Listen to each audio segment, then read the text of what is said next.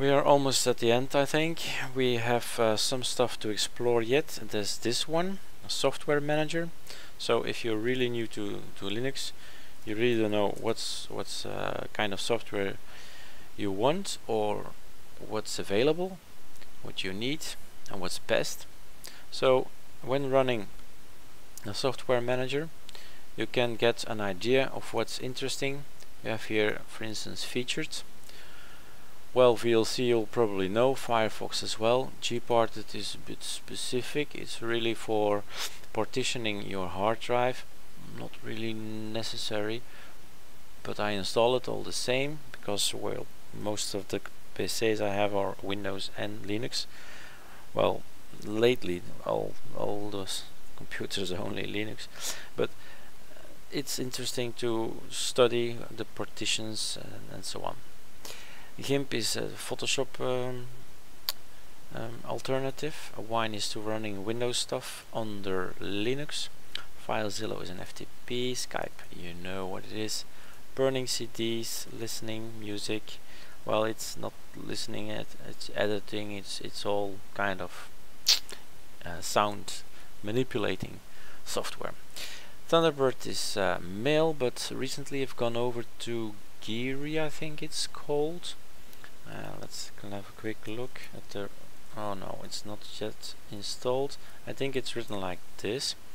So I'm not so much a Thunderbird fan anymore. Genie is interesting for scripting tools and so on, but as this just quick look, Sublime Text, I think it's a better one.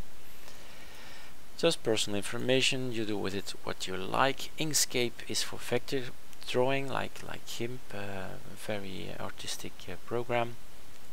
This is for torrents, but the program or Linux Mint has already a torrent program transmission, so we don't need it.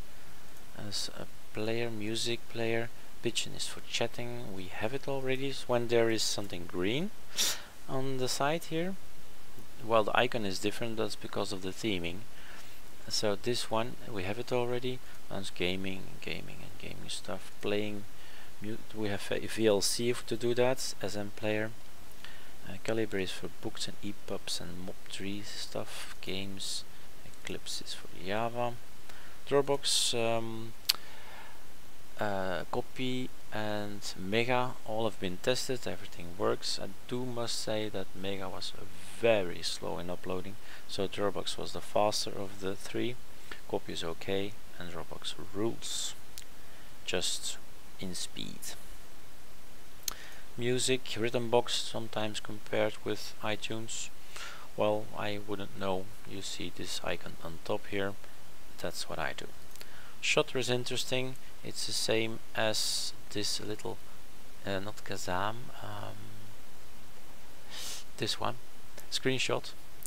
So you can have a quick way to just grab the whole screen, part of the screen, or just whatever you want. So Shutter is more of, well, it's indeed a feature-rich screenshot program. It does much more than the one I just saw. You just saw. Picasa, we see it. Hedge Wars, all games and stuff. Steam Launcher, the games that are available under Linux will work under Linux. So that's nice. This desktop publishing, let's say Publisher or things like that. Record my desktop. Well, I use Kazam for that. Amarok Music, Fuse, Torrent, Burning again. So there's a lot of software available, and that's only the featured ones. So there's 71,000, let's say 72,000 packages available that you can download and check out. But mainly you just like type something like this, I don't know, torrent, I don't know, just the first word that came to mind, and you just check what's available here, information, or you want to zip something, and you just zip and you see what's available as zipping. Okay, so that's the software manager.